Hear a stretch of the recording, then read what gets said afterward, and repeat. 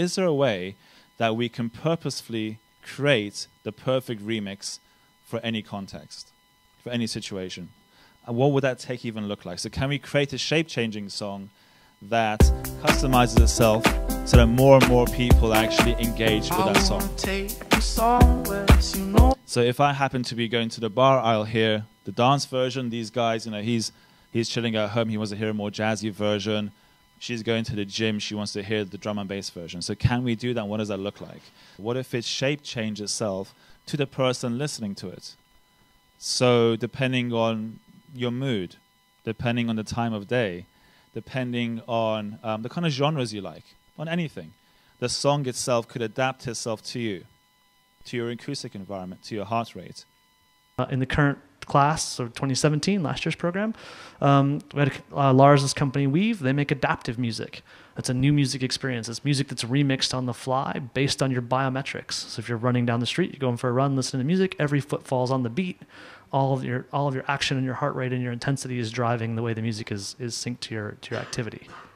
In about 2016, the Google team, the Google Brain team, they did a whole lot of work around speech recognition. There was the rise of GANs, a whole lot of new neural networks. For the first time, we could start to understand raw audio. So first, to understand what we're trying to do, let's look back at the paper from last year called WaveNet. It's a paper that's trying to learn to generate audio from audio. It's actually learning on the raw PCM, pulse code modulation, the raw speaker cone position, sampled 16,000 times a second. And it's trying to predict the next sample, conditioned on about the last 2 seconds of samples. And what it uses is something called dilated convolution. So you see the arrows, they get spread further and further apart. It's almost like they're being dilated in time, so that the next prediction is conditioned not only on the sample that came last, but some samples or some representations of samples that happened further and further in the past. And this allows WaveNet to be able to make predictions that have a little bit of coherence. And a whole lot of breakthroughs in neural nets in the last couple of years gave us a chance in 3 directions. One, a huge abundance of data is now available to researchers. That combined with some really clever gamers worked out that you could use GPUs that are on graphics cards to enable you to do really high-speed computation that wasn't normally available. That combined with, that enabled them to have a whole series of breakthroughs. First with image processing, so to do image detection and machine translation, so language translation. So this is playing out over the last 3 or 4 years.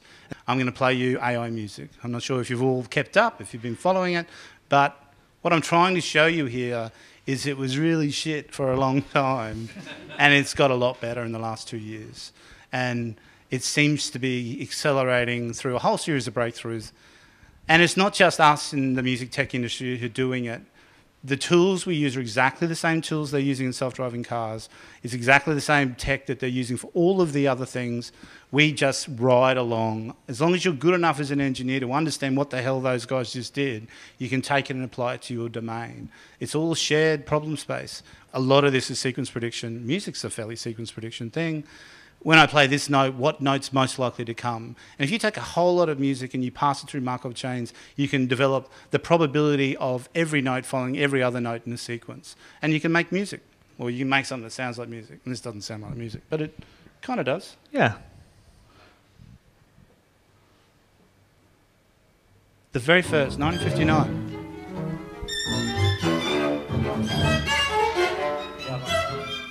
And what's missing there, that it sounds kind of music-ish, but there's no localized structure, there's no repeating patterns, there's nothing that we would define as being melodic. It's just making stuff that's kind of sound.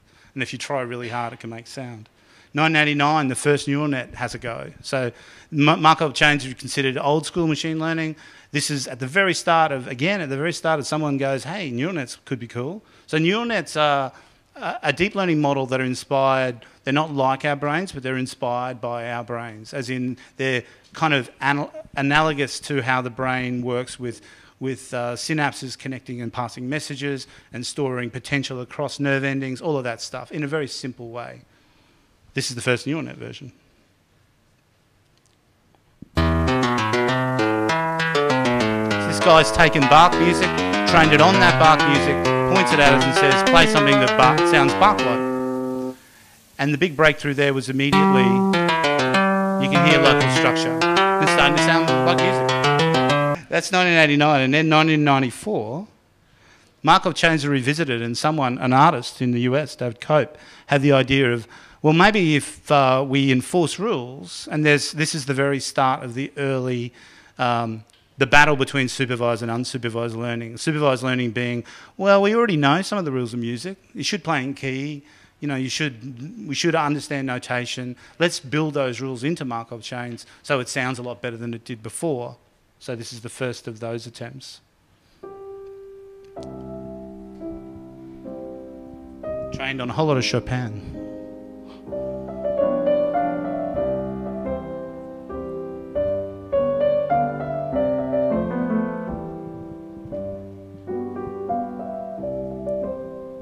Jump forward to the neural net era, 2016. And a lot of you probably have heard this one. So this is the famous people as well. This is the Sony CSL team in Paris who released a song called Daddy's Car.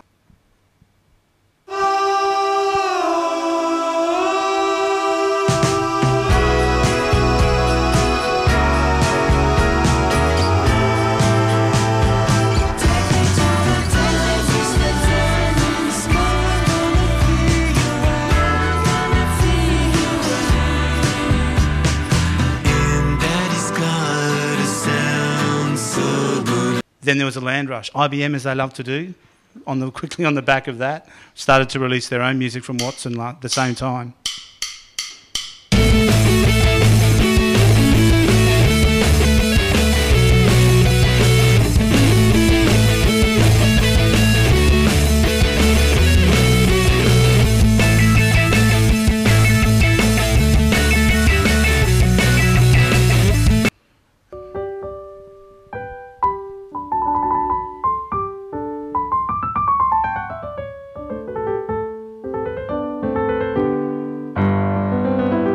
This is not a human performing this. This is AI performing this, which was a big breakthrough.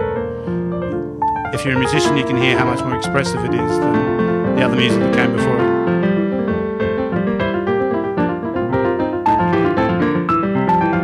And then 2017 also, a startup that we worked with in LA called Amper have raised the bar again, and they're continuing in the Sony CSL tradition, where they are doing supervised stuff. They encode as richly as they possibly can the rules and laws of music into the software itself. When Steven talks about they do supervised and rule-based stuff, what he means by that is they have gone out and created a library of sounds that are matched to rules around music. These keys, these progressions, these chords, these notes map to these feelings, these sounds, these instruments, these emotions. What you're about to see here is pretty cool. This is Taryn Southern. She's an Instagram celebrity. She's got about 10.5 million followers, I think mostly in the US and Western Europe.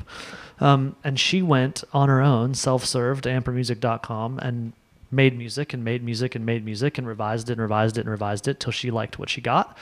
Downloaded the clips, put them into Ableton or Traktor or whatever, and edited them into songs and sang over top. So what you're about to hear is a pop song that she released that's got several million plays on YouTube. It's been featured on CNN and Fox in the States, and is entirely, from a musical perspective, created by AI, though edited and arranged, and then lyrics written and sang over top of by a human being. And this is probably the state of the art from a hit song standpoint. Yeah. I wish I could see beyond what I can see. I wish I could touch beyond what I can touch. I wish I could feel beyond what isn't real. I wish I could imagine, yeah. There's more to who we are. There's more to what we could be. As I feel the weight of being, I'm learning how to break free. I'm breaking, I'm breaking free. I'm breaking down, breaking free. This is a demo. Oh, this is a... This is back to Francois in Paris. Back to Francois, and we're going to hit Francois, who's the very first to do this. And this is like 6 years ago or so. He's programming neural nets to play along with other people. The backstory to this guy, in the last month or so... He works at Spotify now. That's right. Spotify headhunted the whole Sony CSL group, and now who knows what they're doing at Spotify.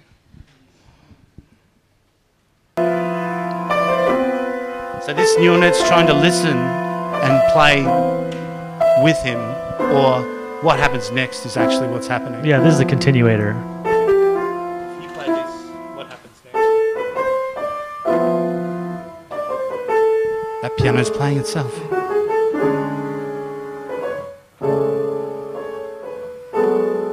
Yes, we call our AI Alice. It stands for something nerdy. I don't remember what they named it. What you're going to see is Angus is one of our software engineers. He's going to play, and Alice is going to predict what he's going to play next.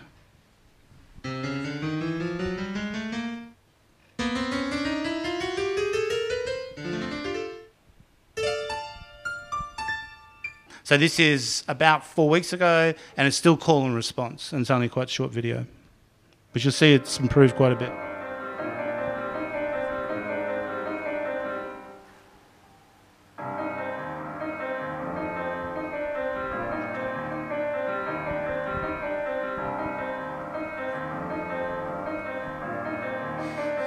It's cool because it kind of changed it to meld it too fast together. It's kind of cool.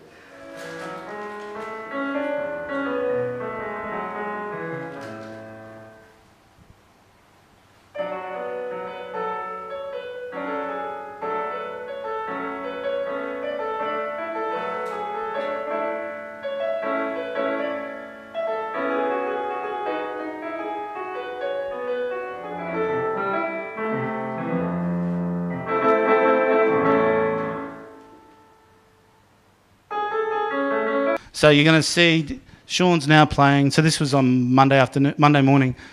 What he plays is on the bottom, like a representation of keys. Alice is playing at the top, and now it's no longer call and response. They're playing off each other.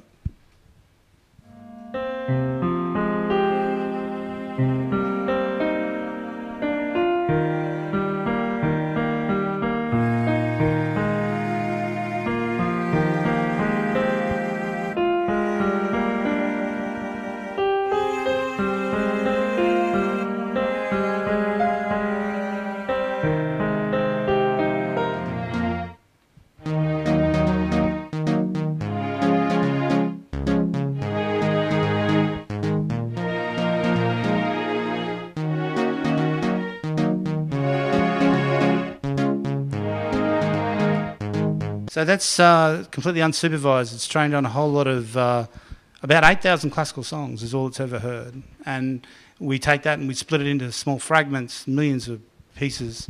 And it's using a causal convolutional net, which means that we are basically turning it into images. And we're looking at it and going, oh yeah, I've seen something like this before. This should be the next bit. Sony Music, Q Prime, Warner Music, Harmonix, Silva Artist Management, Bill Silva Entertainment, right? These are some of the most highly leveraged companies in music, and they can both open doors and test products and validate companies in ways that we can't on the venture side, and we can validate companies technically and organizationally and from a venture perspective in ways that they can't.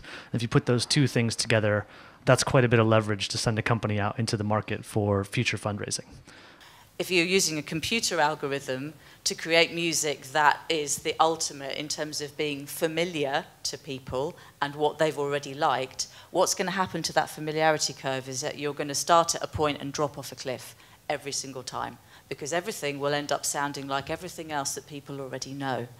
And as Chris was pointing out, what actually makes music perfect is the stuff that you can't necessarily factor into an algorithm. It's the, oh my God, where did that chord sequence come from? Where did that sound come from? My God, what have they done with that lyric?